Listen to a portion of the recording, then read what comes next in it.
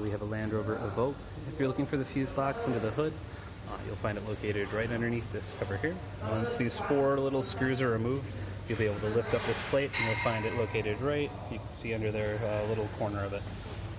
If you have any questions or comments, feel free to post them below, but this is the main fuse box location that houses a lot of relays and fuses for a Land Rover Evoque. I hope this video was helpful. Like I mentioned before, if you have any questions or comments, post them below. Otherwise, thanks for watching, guys. Good luck with your project and have a great day.